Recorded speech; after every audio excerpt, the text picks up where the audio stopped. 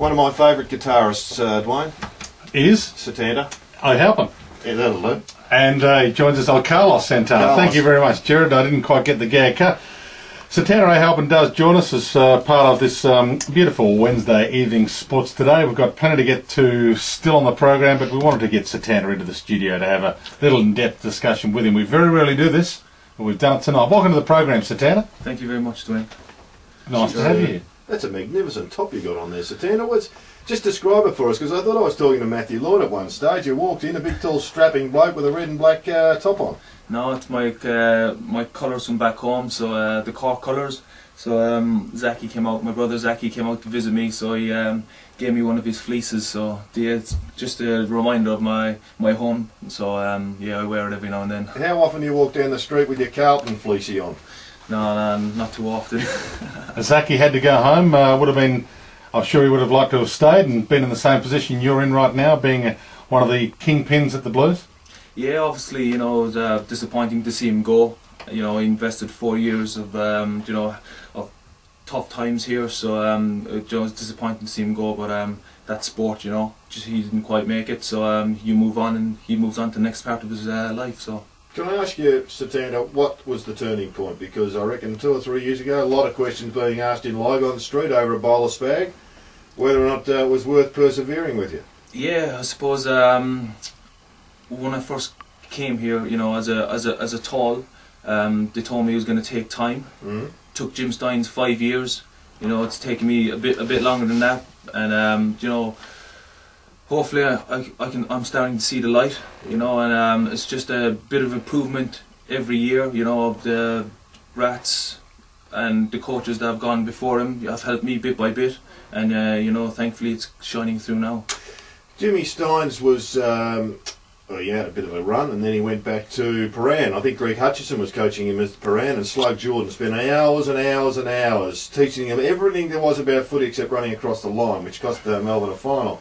Who have been the unnamed people that I guess have played a role in your development? Oh, definitely Barry Mitchell. You know, when I first got down to the Carlton Football Club, you know, you don't quite play AFL at the start, and I was happy to be under Barry Mitchell at the time, and you know, he spent hours and hours with me after training. You know, nights there, you'd leave the track, you know, an hour after everyone else, and just harnessing the skills, you know, and teaching me the game itself. So without a doubt, you know, I wouldn't be here today for guys like him.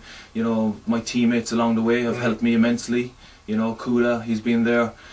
You know, players like Corey McGrath, Ian Prendergast, you know, guys that have taken me aside, Simon Wiggins, you know, Brett Thornton. I can name 50 players, you know, that when I came into the system were happy to put their hand out and help me, and you know, it's something I'll thank them for. Now, you had a Gaelic footy background, which has got a lot of similarities. Yep. How do you reckon these guys, Carmichael Hunt and Israel Folau, would go coming from games with very few similarities? Yeah, I suppose it's going to be a good test for them. You know, I suppose once you have that desire and hunger to achieve, I'm sure, which these guys have, you know, and wanting to do well, you know, it's all about learning the game and taking it each step at a time. So they've got the physique, you know, to play Aussie rules, and you know, I wish them all the best. What did you learn about last week? First time you've done a major newspaper interview. Yeah. And it's the first time you've had a shocker. Yeah, I learned never to do any interviews or media ever again. Apart from this here tonight. Yeah. No, I've learned when you take a mark in front of goal, don't ever play on. Like Shane actually wanted us to ask you that. What is it about you that consistently wants to play on? I guess I get it from GA. You know, when you do, there's no mark. There's no mark in GA. So when you get the ball, you play on, and everything comes from instinct. And you know, yeah, I've got to cut it out. Can I just going back to that interview? I mean, it was a pretty big interview with Martin Flanagan.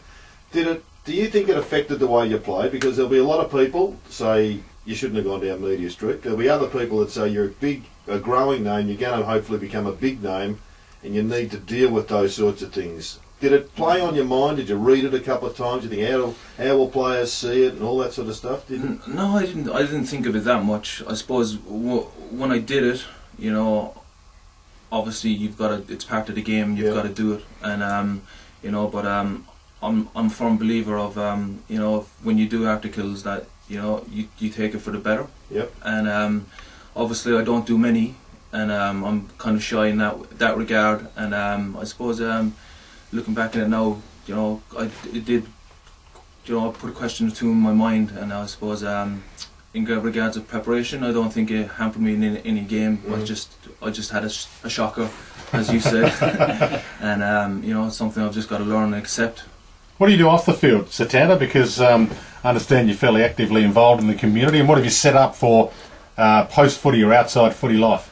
Yeah, obviously I'm doing the multicultural program with youth Kobayashi at the club. So we go around to schools around the Carlton region, schools mainly with refugee kids, you know, and giving them a taste of footy and what footy culture is about. You know, I even though I was born in Sydney, you know, I left here when I was 3 years old, and I went back to Ireland. And coming out again, you know, I relocated back to Australia, and it's just telling kids of my story and how to integrate into society, into life, and life in Australia. So you like Carlton's Harry O'Brien? At a smaller scale, yeah.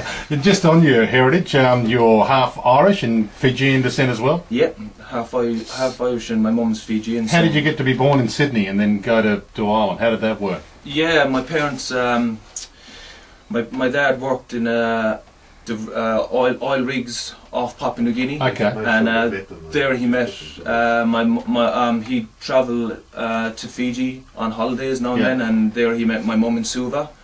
So they got together and they ended up marrying and headed to Australia, where my mum's sister was there, so my auntie was there, and they lived there for 20 years, had 5 children. Okay. And my dad, you know, didn't get the opportunity to speak the Irish culture and the language, so he decided to go back and give his kids the opportunity. So shipped up, and 5 of us went home, and in '88. So, and then came out. Are you an Aussie now? Will you stay here, or will you go back to Ireland when it's all done?